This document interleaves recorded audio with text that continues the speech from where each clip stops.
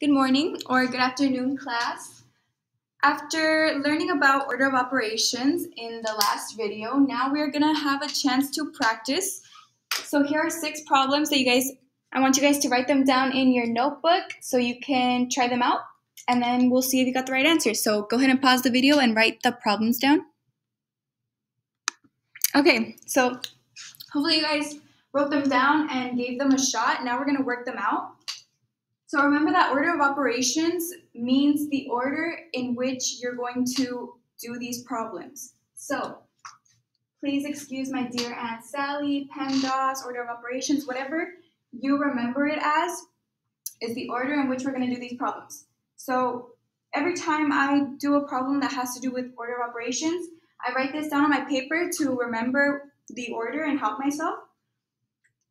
So let's look at number 1. I always check the list, and I go down the list checking things as I go.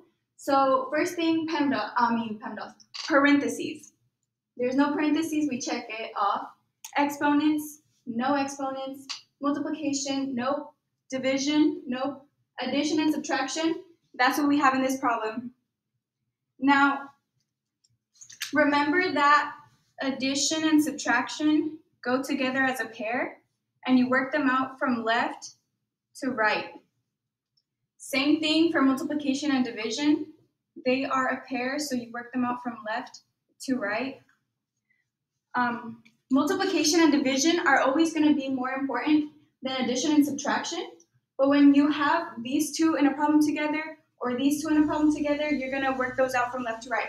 So for example, in number 1, we have subtraction and addition. And even though addition is on top of subtraction, we're going to do subtraction first because we're going from left to right, as if you were reading a book. So 5 minus 3 gives us 2, and 2 plus 4 gives us 6. So 6 is the answer. Now we move on to number 2, and we see that we go down the list and we see that we only have addition and multiplication. Now, even though I said left to right, that's only if it's both addition and subtraction or multiplication and division. Here we have addition and multiplication. So multiplication is always going to be more important than addition and subtraction. So we have to do the multiplication first. We have 2 times 3 gives us 6. 5 plus 6 gives us 11. So that's our answer for number 2. On number 3, we go down the list and we see that we only have division, subtraction, and addition. Now if we look at the list, what would go first? Division would go first because division is always going to be more important than subtraction and addition. So we take care of the division. We get 3 divided by 3 is 1, and we rewrite the problem. Now we only have subtraction and addition. So we go from left to right.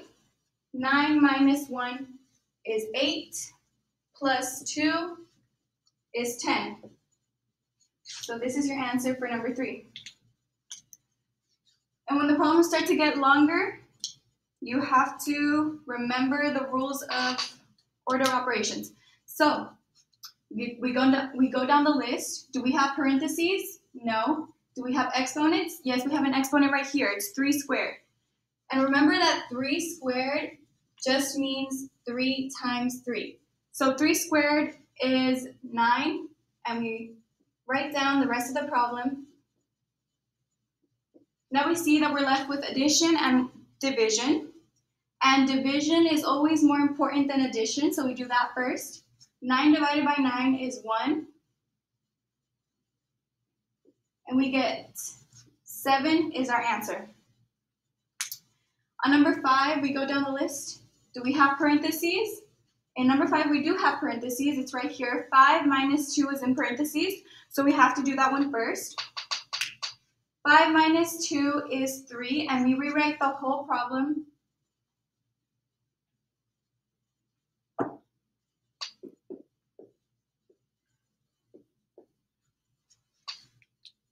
Now we move down and we see exponents. Do we have an exponent here? we have this 3 squared. Remember, 3 squared is just 3 times 3, so we get 9 divided by 3 minus 1. Now we're only left with division and subtraction. And division always goes before addition and subtraction, so we have to do the division first. 9 divided by 3 is 3, minus 1 equals 4. So 4 is your answer for number 5.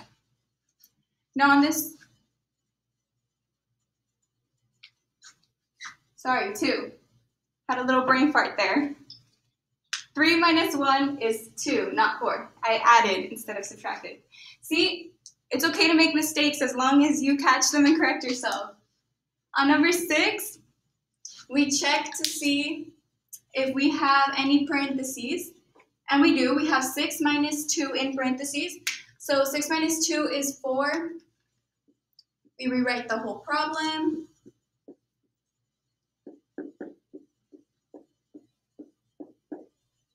And now we check to see if we have any exponents. We have 4 squared right here, which is 16.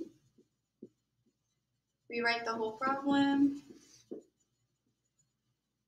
Now we see that we have addition, division, and subtraction. The division goes first. 16 divided by 4 is 4.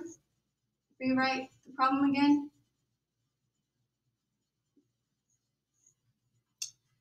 We have addition and subtraction, so we go from left to right. 10 plus 4 is 14. Minus 4 equals 10. So 10 is your answer for that last problem. And with enough practice, you guys will start to get good at these. So I hope this helped and that you got the answers right. Thank you for watching. All right, good morning or good afternoon, class. Today we're going to do 6 practice problems on order of operations. If you may, copy these 6 problems down and then give them a shot and just get some practice down. And hopefully you get them right. We're going to go over them in a bit. All right, so hopefully you guys copied the 6 problems down and you guys gave them a shot. Hopefully you got them correct, but if you guys didn't, it's okay. It's a learning experience. More practice, you'll get better at it. So we're going to go over the first problem. PEMDAS, you guys want to write this on top of your paper. It could be helpful, PEMDAS. Let's do number 1. 5 minus 3 plus 4. Do we see any parentheses? No. Do we see any exponents? No. Multiplication and division? No. You see addition and subtraction? Yes, we have this subtraction and addition, so you're working from left to right. Get this 5 minus 3, you get 2. Bring down the plus 4, get 2 plus 4, get the answer of 6. All right, pretty simple enough. Number 2, 5 plus 2 times 3. Do we have parentheses? No. Do we have exponents? No. Do we have multiplication and division? We have multiplication right here, so that will take priority. This 2 times 3. You do that first. 2 times 3 is 6. You write down the rest of the problem. You end up with 5 plus 6. 5 plus 6, you get the answer of 11. All right, hope you guys got that one. Number 3, you have 9 minus 3 divided by 3 plus 2. All right, do we have any parentheses in this problem? No. Do we have exponents? No. Multiplication and division, we have this 3 divided by 3 right here. So we're going to do that first. 3 divided by 3, 1. Now you do rewrite the rest of the problem. You have 9 minus 1 plus 2. Now we'll go on to the next step, addition and subtraction. Now you're working from left to right. 9 minus 1 is 8. Write the rest of the problem. You have 8 plus 2, and you get the answer of 10. Hopefully you guys got that one correct as well. Next one, number 4. 6 plus 3 squared divided by 9. Remember, 3 squared is the same as 3 times 3. It's not 3 times 2, but 3 times 3. You're multiplying it by itself. So do we have any parentheses? No. Do we have any exponents? We have this 3 squared right here. So we're going to do that first. 3 times 3 is 9. That's what 3 squared means. Write the rest of the problem. 6 plus 9 divided by 9. All right. Do we have any more exponents? No. Do we have multiplication and division? We have this division problem right here. We have this 9 divided by 9. So we do that. We have 6. 9 divided by 9 is 1. Right there. So now, do Do we have any more division left? Multiplication, division? No. Do we have addition and subtraction right here? The 6 plus 1, you get the answer of 7. Next problem, number 5. We have 3 squared divided by, in parentheses, 5 minus 2 minus 1. All right. Do we have any parentheses in this problem? We have one right here. 5 minus 2 is 3. Now you rewrite the rest of the problem. Any more parentheses present? No. Do we have any exponents present? We have 3 squared right here. As before, 3 squared, 3 times 3 is 9. We rewrite the rest of the problem. 9 divided by 3 minus 1. Do we have any multiplication and division present in the problem? Yes, we have this 9 divided by 3. 9 divided by 3 is 3. And then, minus 1, rewrite the rest of the problem. Now, addition and subtraction is what is left. Subtraction, 3 minus 1, is 2. Now, for the final problem, it's kind of a longer problem, number 6. Just do the same thing, follow the list of PEMDAS. Do we have any parentheses present? Yes, we have it right here. We have the 6 minus 2 in the parentheses.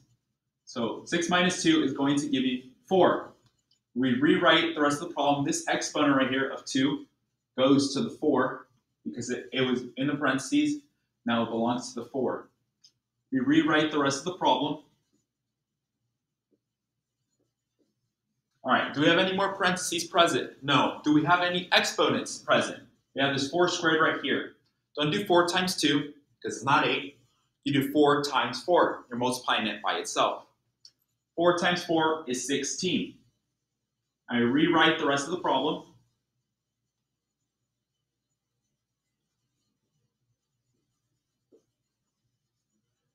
Now, do we have any multiplication or division present in the problem?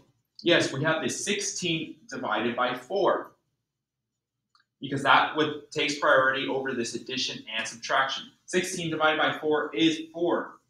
Rewrite the rest of the problem. Now you have 10 plus 4 minus 4. Now you have addition and subtraction. You're just working from left to right. 10 plus 4 is 14. Rewrite it. 14 minus 4 gives you the answer of 10. That is the final answer of the final practice problem. Well, I hope you guys understood these practice problems. Hope you got most of them correctly. Hope you did them correctly, and hope you got them right. And these problems are a bit longer, so I understand if it takes you quite a bit of time. But with more practice, you'll get much faster at them, and hopefully you understood the concept because you're going to need this in the future. Thank you.